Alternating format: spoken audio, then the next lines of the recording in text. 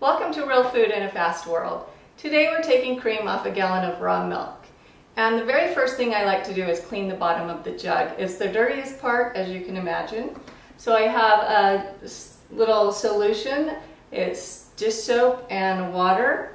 It's pretty mild, but it's also food safe.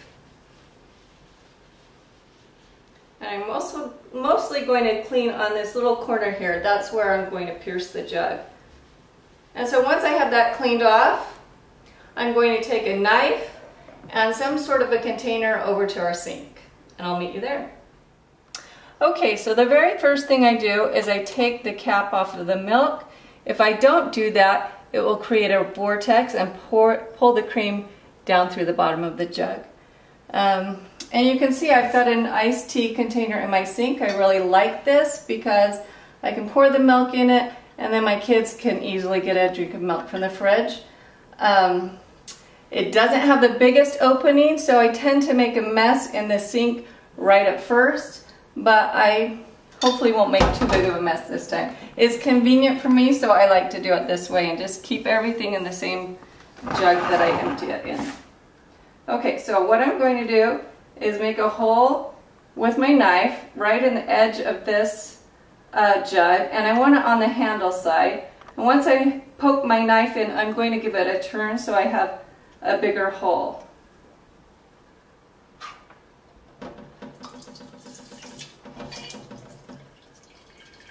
So you can see it sprayed out a little bit, and if I had a bigger bowl, I probably wouldn't make as big of a mess.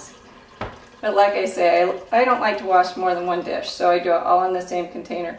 Now what I'm watching is I'm watching this cream line go down. And once it reaches the bottom, I'll tip the jug up, and then I have my cream. So it just takes a minute, depending on the size of your hole. Kind of even angle it. So I get that very last bit of milk out. Okay, and then I just tip it up, and here I have my cream.